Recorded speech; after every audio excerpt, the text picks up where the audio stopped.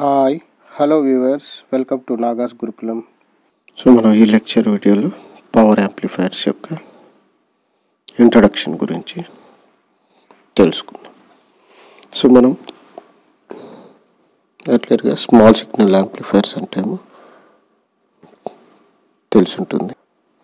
So small signal amplifiers అంటే వాడు లో సిగ్నల్స్ పైన యాక్ట్ చేస్తుంది. వాటి యొక్క పవర్ చాలా తక్కువ ఉంటుంది, అంటే లెస్ దాన్ ½ వాట్ పవర్ ఉంటుంది. సో వీటిని మనం స్మాల్ సిగ్నల్ యాంప్లిఫైర్స్, వీటి యొక్క అవుట్పుట్ తక్కువ ఉంటుంది కాబట్టి మనకు పవర్ యాంప్లిఫైర్స్ని వాడతాం. సో పవర్ యాంప్లిఫైర్స్ యొక్క అవుట్పుట్ ఎక్కువ ఉంటుంది. సో బేసిక్గా మోర్ దెన్ ½ వాట్ పవర్ ఉంటుంది. సో అప్లికేషన్స్ కొన్ని మనకి ఎక్కడైతే ఎక్కువ పవర్ అవసరమో అక్కడ మనం పవర్ యాంప్లిఫైర్స్ వాడతాం. సో జనరల్గా పవర్ యాంప్లిఫైర్స్ ఎక్కడ వాడతామంటే మోటార్స్ని యాక్టివేట్ చేయడానికి, ప్రింటర్స్ని డ్రైవ్ చేయడానికి, మనకు public address system, loud స్పీకర్స్ని drive చేయడానికి మనకు పవర్ యాంప్లిఫైర్స్ అని నెసెసరీ. ఎందుకంటే స్మాల్ సిగ్నల్ యాంప్లిఫైర్స్ సరిపోవు పవర్. సో మనం ఒక ఎగ్జాంపుల్ తీసుకున్నట్టయితే public address system loud speaker example. ఇందులో మొదటగా 2 వోల్టేజ్ యాంప్లిఫైర్స్, ఒక డ్రైవర్ స్టేజ్, అవుట్పుట్ స్టేజ్ ఉంది. సో ఇక్కడ వోల్టేజ్ యాంప్లిఫైర్స్ అంటే మనం స్మాల్ సిగ్నల్ యాంప్లిఫైర్స్ వాడతాం. ఇందులో డ్రైవర్ స్టేజ్లో మనం పవర్ యాంప్లిఫైర్స్ వాడడం జరుగుతుంది. ఎందుకంటే మనకు లౌడ్ స్పీకర్స్ హెవీ అవుట్పుట్ కావాలి కాబట్టి వాటిని డ్రైవ్ చేయడానికి మనం పవర్ యాంప్లిఫైర్స్ డ్రైవర్ స్టేజ్లో వాడడం జరుగుతుంది. ఇలాగా పవర్ యాంప్లిఫైర్స్ ఎక్కువ అవుట్పుట్ కావాల్సినప్పుడు మనం పవర్ యాంప్లిఫైర్స్ స్మాల్ సిగ్నల్ యాంప్లిఫైర్స్తో పాటు కూడా వాడు. క్లాసిఫికేషన్ తీసుకుంటే క్లాస్ ఏ amplifier, class B amplifier, class AB power amplifier, class C power amplifier, class yes power amplifier, class D power యాంప్లిఫైర్గా మనం క్లాసిఫికేషన్ ఆఫ్ పవర్ యాంప్లిఫైర్స్ ఉన్నాయి. So తర్వాత మనం క్లాస్ ఏ power amplifier అంటే ఏదో చూద్దాం. సో క్లాస్ ఏ power amplifier తీసుకున్నట్టయితే, so ఇది amplifier input, ఇక్కడ ఇస్తాం, అవుట్పుట్ మనకి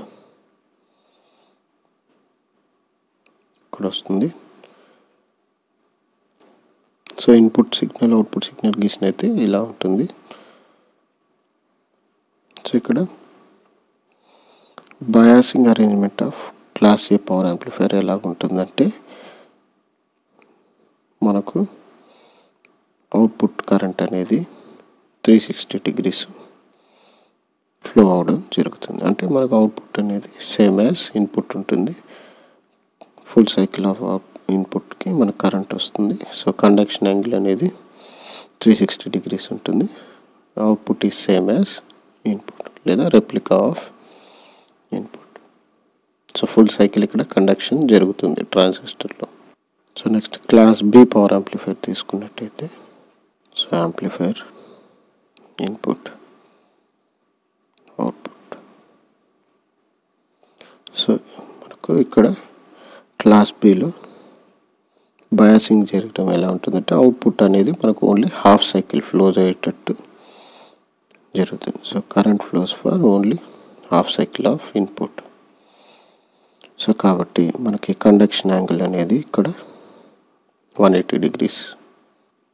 next class C power amplifier తీసుకున్నట్టయితే మనకు ఇన్పుట్ ఉంటుంది. సో ఇక్కడ అవుట్పుట్ బయాసింగ్ అనేది ఎలా ఉంటుందంటే, output current flows for less than ½ cycle, అంటే సగం సైకిల్ కన్నా తక్కువ. సో మనకి కండక్షన్ యాంగిల్ అనేది ఇప్పుడు ఏమవుతుందంటే లెస్ దెన్ 180 degrees ఉంటుంది for class C power amplifier. Next class AB power amplifier తీసుకున్నట్టయితే అవుట్పుట్ ఇలా ఉంటుంది. సో ఇక్కడ బయాసింగ్ అరేంజ్మెంట్ ఎలా ఉంటుందంటే, మనకు కరెంట్ అనేది flows for more than ½ cycle and less than full cycle. So greater than ½ cycle, less than full cycle. So మనకు conduction angle తీసుకుంటే 180 to 360 మధ్యలో ఉంటుంది.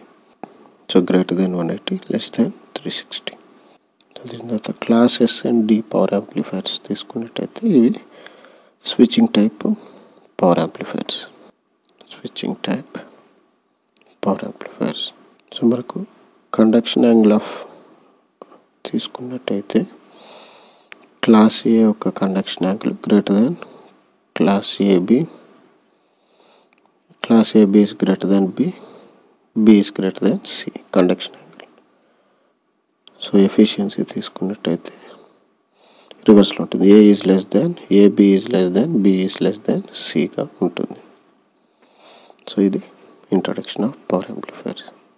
సో ఇందులో మనకు పవర్ యాంప్లిఫైర్స్ లార్జ్ పవర్ ఇస్తుంది కాబట్టి వాటి యొక్క సైజ్ కన్నా స్మాల్ సిగ్నల్ యాంప్లిఫైర్స్ కన్నా ఎక్కువే ఉంటుంది. అండ్